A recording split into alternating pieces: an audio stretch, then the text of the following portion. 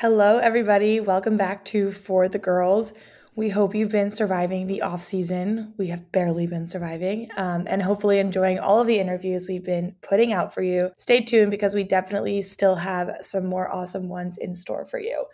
For today, we're going to do a little bit of deep dive into money, revenue of all things F1. We'll talk about how it's made, who gets it, and specifically talking about the Concorde Agreement and more, and all the implications that's having for news around Andretti and his bid to enter F1. Shout out to Greer Duckworth for the DM suggesting this topic and providing some very thought-provoking questions. So let's get into it. I'm Chessa. I'm Sarah. And I'm Tiggy. So let's start with some background. If you want more of a deep dive, listen to our Miami preview episode special topic that we did on money and sponsorships. I think that was episode 12.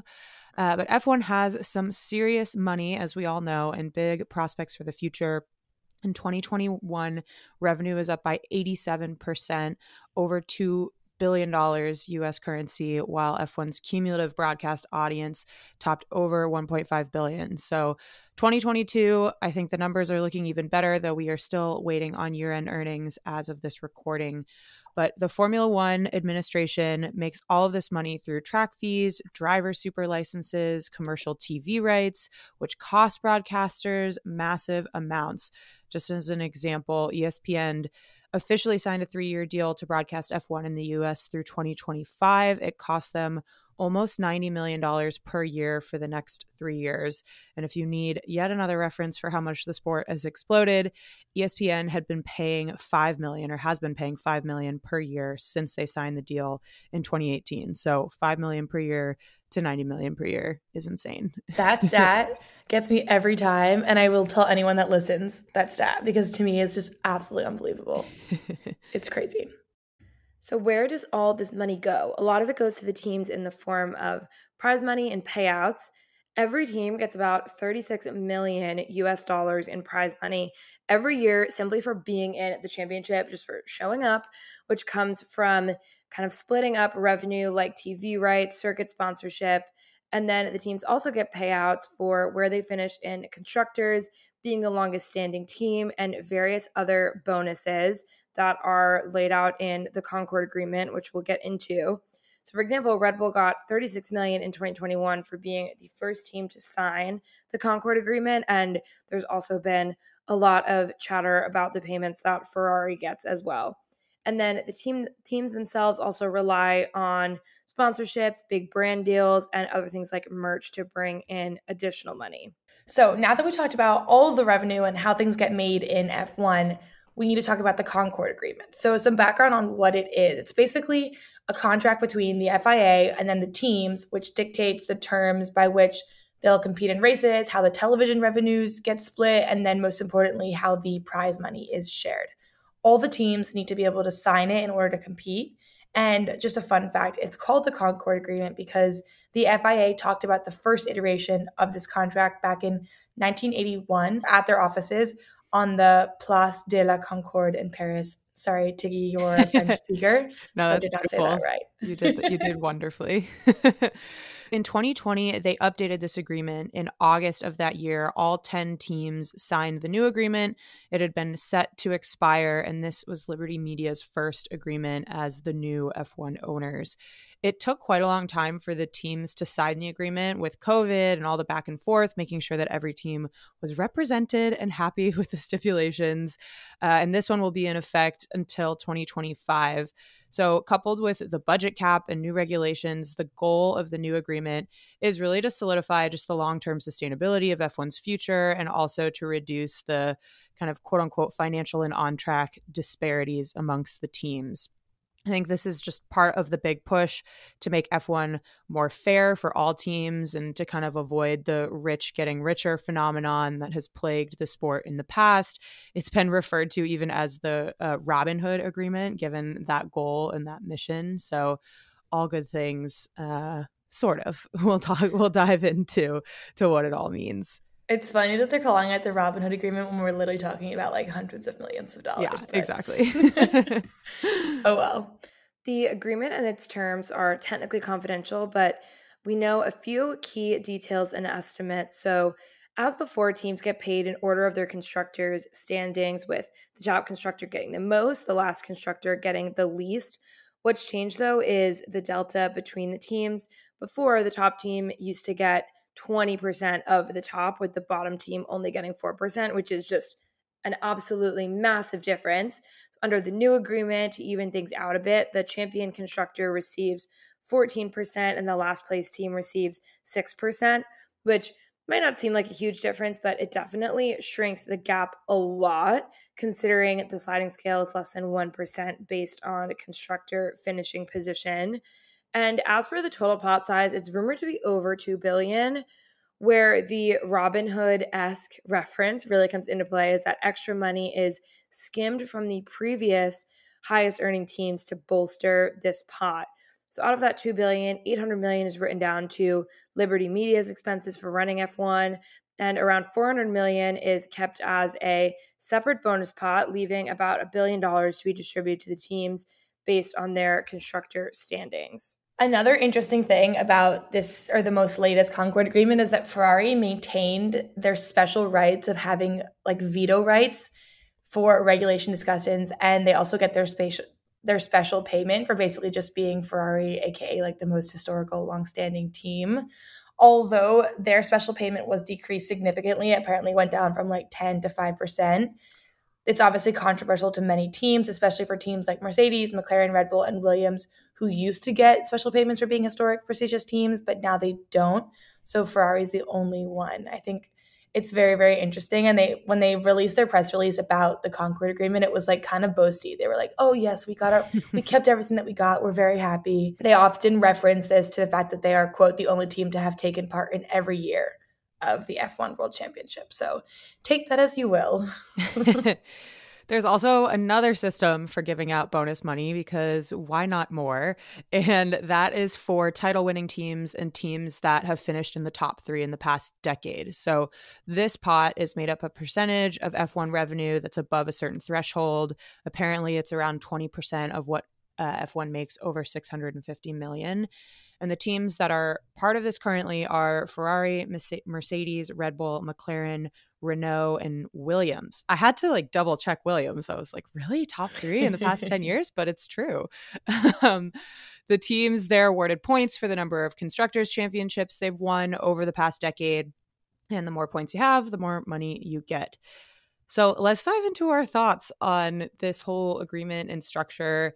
I think my take overall, it seems like a step in the right direction. And I think it will probably take many years to truly see the effects of the more even pay distribution, especially given the cost cap. It's not like all of that extra money that teams are at the back are getting can go towards car development, but it does probably help pad the bottom line more than anything. And over the long term, I do think it will help even the playing field and ideally bolster teams who have struggled financially and otherwise in the past. I'm very curious how long Ferrari is going to be able to continue to milk its historic status and wield its influence, even when they're not winning championships. I mean, they did have their best year in a while last year. But yeah, it's kind of interesting that they still get to get that extra money. I totally agree with Tiggy. I think it makes sense to some extent to have some of these historical payments and recognition of the value that certain teams have added over the years. But at the same time, at a certain point, I think we have to move on for that and maybe even do the reverse of actually helping and incentivizing teams who are new and teams who have really struggled to help even out the field a bit. Yeah, this is going to be maybe a controversial thing, but I think Ferrari probably deserves the money, because if you ask someone randomly on the street, like, hey, do you know Formula One? And they like don't know anything about Formula One. And they're like, oh, do you know anything about fancy cars and like insane speed? Mostly everyone would say Ferrari. I think like the brand is very synonymous with it.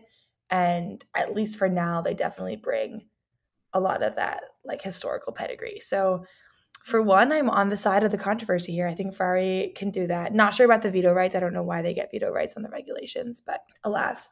Tiggy, I agree. I think this is a really good thing that's going on. Again, with the cost cap, I don't know how much of a difference it makes year to year, but it is interesting. I think it will help the smaller, newer, less well-performing, less funded teams work towards building up a like real franchise behind the team and like work on infrastructure that will hopefully help the team in the long run. So very interesting. So how does this all tie into a new team entering F1? As we all know, F1 has 10 teams. They have had 10 teams on the grid since 2016, where there were actually 11 teams before that, Manor Racing MRT, which had originally started as Virgin Racing in 2010. And historically, there have been more than 10 teams on the grid at a time. But on January 2nd, the president of the FIA, Mohammed Ben Sulayem, tweeted, "I have asked my FIA team to look at launching an expressions of interest process for prospective new teams for the FIA F1 World Championship." So this is really the first time the FIA has so publicly discussed any intentions of adding an 11th team. It would be a big deal for people trying to get into F1, cough, cough, Andretti, which we will dive into, since there would actually be a formalized application and negotiation process rather than kind of the Wild West that has been going on. I love that he calls it the expressions of interest. Like next time I'm in the market for anything, I'm going to be like, anyone? I'm here for an expressions of interest if anyone can pitch me. Yes. It had previously been off the table because, according to the existing Concorde Agreement, adding an 11th team would mean splitting the prize money pot 11 ways instead of 10, i.e. the teams are getting a smaller slice of the pie.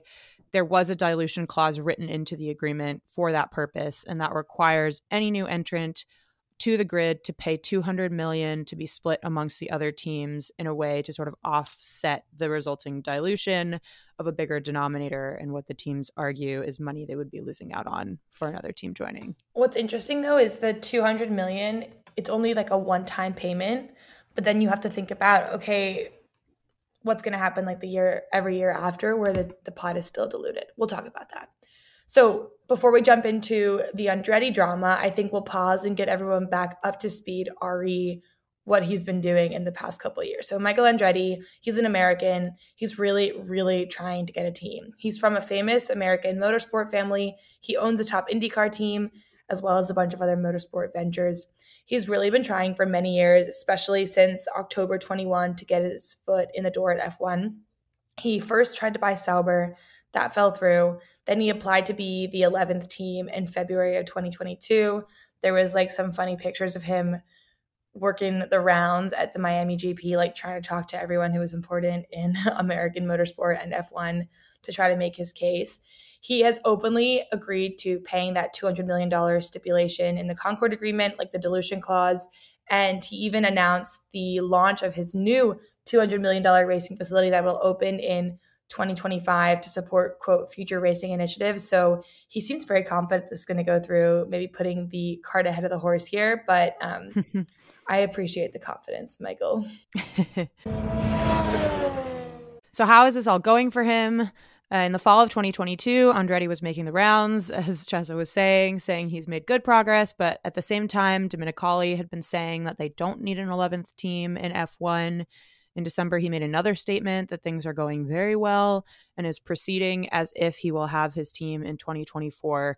They have slowly been building out their facilities, their team, contracts, that sort of thing. So he's feeling confident. He's literally doing everything except for the fact that he can't actually join F1 yet. We shall see. But the FIA president, he issued a statement expressing his surprise at the, quote, some adverse reaction towards the Andretti Cadillac Formula One project, saying, quote, we should be encouraging prospective F1 entries from global manufacturers like GM and thoroughbred racers like Andretti and others. Interest from teams in growth markets, cough, cough, America, adds diversity and broadens F1's appeal. So FIA is supposedly issuing a call for expressions of interest in the next few weeks, which is the first time, like we said, a process to evaluate new teams has been kicked off since 2013, so over a decade.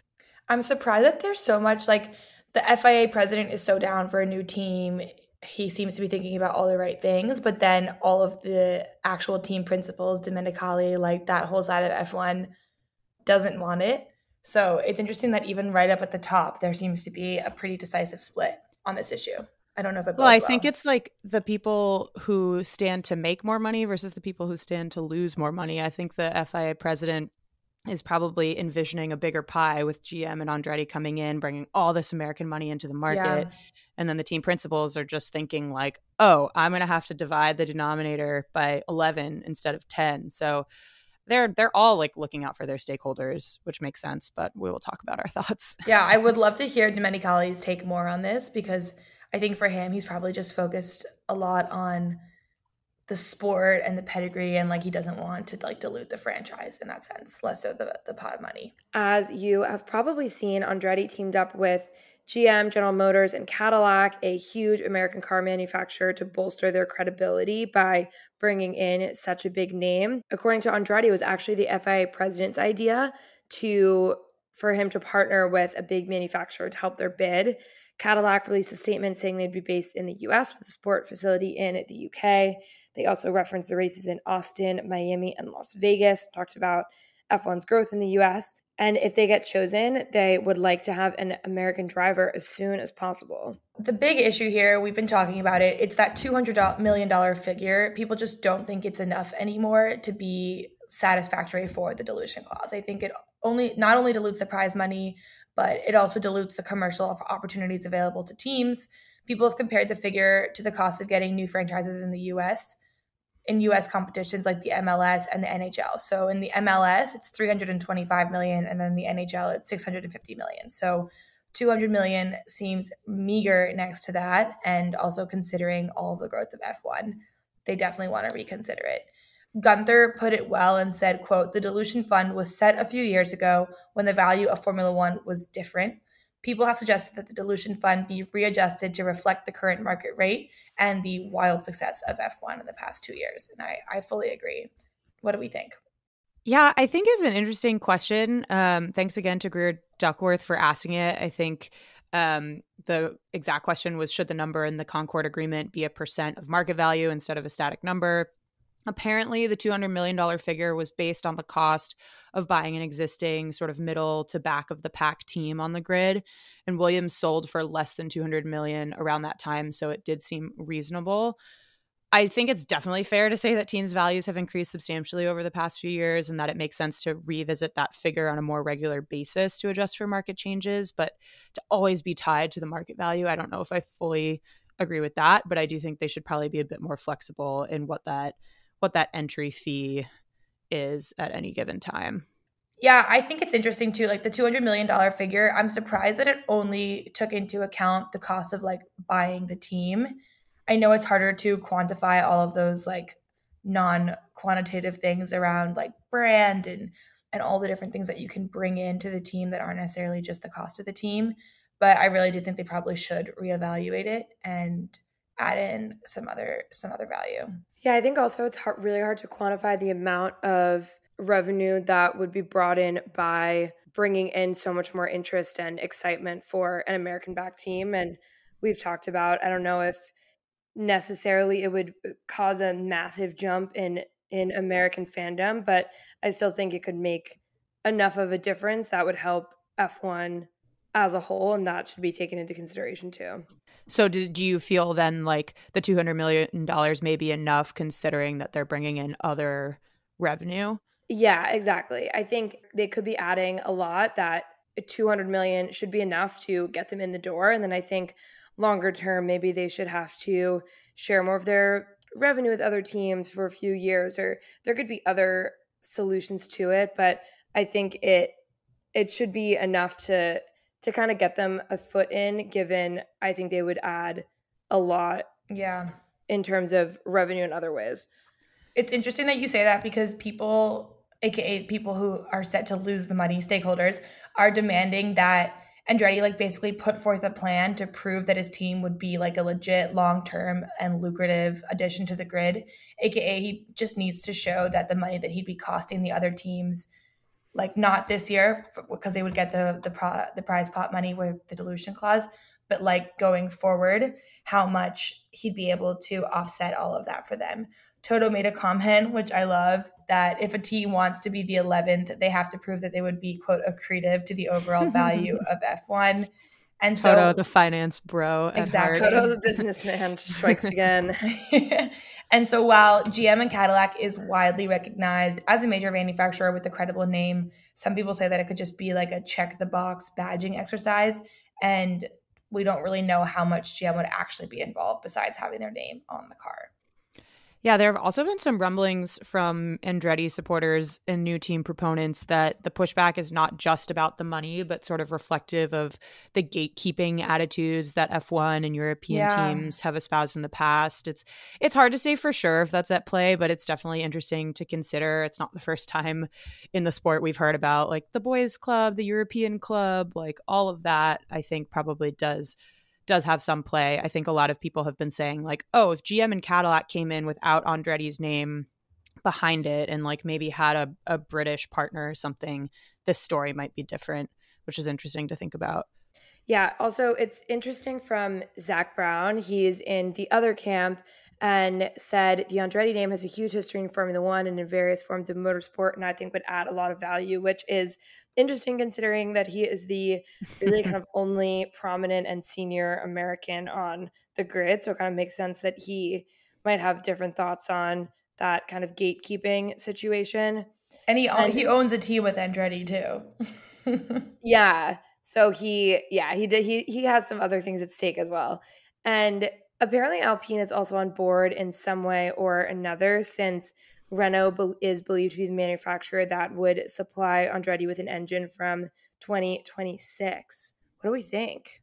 I think I take a meritocratic stance on the whole situation. Like, if a team has enough promise, they can prove they have potential to be good enough to be fighting in the middle of the pack in its first few years, whatever it is. They come in with a major manufacturer, they can pay the entry fee, they promise to bring in new markets, more money for the sport. And I don't really get why not. I think the idea that this sport just puts up ironclad barriers even for a potential team that could likely be better than some of the ones on the grid right now, like, sorry to say it, but Yeah. I think it's true. It just seems a little silly and short-sighted and against the nature of growth and inclusion in the sport. And like, sure, it dilutes the pot, at least maybe in the short term. And I get that these other teams are acting in the best interest of their own shareholders. But like, what if the new team can actually grow the pot so that the teams are getting more despite being a smaller fraction? I also just don't buy the argument that it materially affects the commercial opportunities for teams. Like, if I could be wrong, but I'm guessing there are a lot more commercial opportunities than teams to go around right now. So I don't know. Especially for American commercial opportunities. I think like a lot of people here in the States are dying to get involved, and it's a little bit harder for them at the moment because there isn't technically like an American team. Like, obviously Haas is an American team, but they don't really lean into that identity. And I think right now there is a big gaping void, and now we have an American driver coming in next year, and like everything seems primed and ready to go for this like further explosion of F1 in the States. And I think the other teams might be, like to your point, Tiggy, a little bit short-sighted by not seeing the potential that there is. Like, they're all going to the Vegas race. They know that it's going to be like the biggest spectacle, and Miami continues to get more and more insane. So I do think there is a lot of opportunity here, and it would be nice to have an American team and to have Andretti. But in general, just the idea that an 11th team would always be bad is ridiculous. Yeah, I think it's also would be different if F1 had never in its history had more than 10 teams, and if this was going to be some kind of crazy out of the box idea. But yeah, F1 in its history has often had more cars and teams. And so I think given that it's not kind of as outlandish as an idea as I think some of the team principals kind of make it sound when they talk about it. And also, Andretti is a motorsport person. Like, if this was just some billionaire from an unrelated industry coming in and being like, I want an American team, like, maybe that would also be different. I don't know if I would use the same word as the president, calling him thoroughbred, but I really feel like he's got the pedigree. He clearly cares about motorsport, and he kind of like checks all the right boxes, in my opinion. So yeah, it's very interesting to me that it's such a saga. I can't wait to report back and see what happens. Jumping into some other news, the drivers have been busy enjoying the off season, and of course, Lewis is doing something extra cool. He did a trip to Antarctica with Shaun White, Nina Dobrev, Zoe Deutsch. I think Jared Leto was there. He also did a really great podcast interview. We posted the link to it with Jay Shetty. It's his first ever podcast interview. It was a really great episode. he's just so inspiring. He talked a lot about his background, his challenges, his motivations, how he got into social justice work. It's a really great convo. Some other news this week, Bloomberg reported that the Saudi Arabian Sovereign Wealth Fund tried to buy F1 for $20 billion. Saudi has been trying to back several sports ventures over the years.